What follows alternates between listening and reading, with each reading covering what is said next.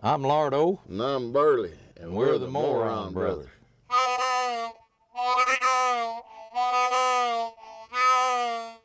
Got a frog in my throat.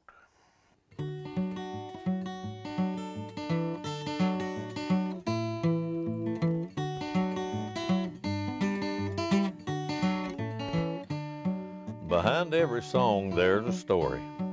Here's a story about a song.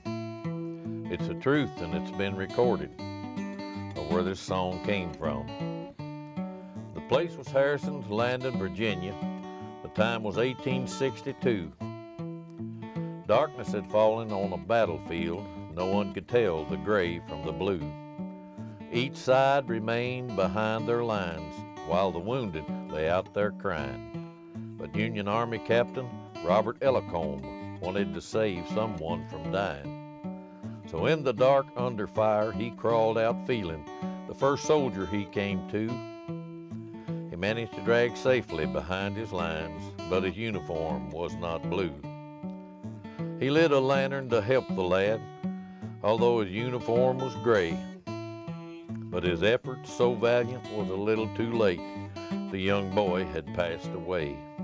Then it was like a bad dream to the captain.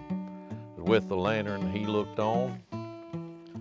A shock and fear came over him as he slowly realized this boy was his son. Yeah, the boy had left his home in the north to study music in the south. And he had got caught up in the southern cause when the Civil War broke out.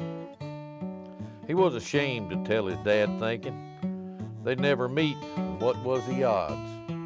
But as the story unfolds, you'll realize it had to be the hand of God. Now the captain cried as he hugged his son, searched the pockets of his coat, and it's there he found a piece of paper with the song the boy had wrote. Then he requested from his officer a military funeral for his son.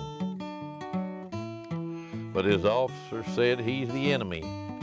I don't see how this could be done. But out of respect for the captain, his officer partially agreed. Said there'll be no 21-gun salute, one musician and one song played. So the captain called up the bugler. Said, here's a song my son has wrote. Could you play this at his funeral? The bugler said he could read the notes. Well, that song was heard for the first time that day, but it would not be the last. It's been played at every military funeral from that day to this. And although a rebel wrote this song, he was an American nonetheless. And it's the last notes heard at every military funeral when we lay our soldiers to rest. And though the song has beautiful words, the words are never sung. Now you know the story of where this song came from.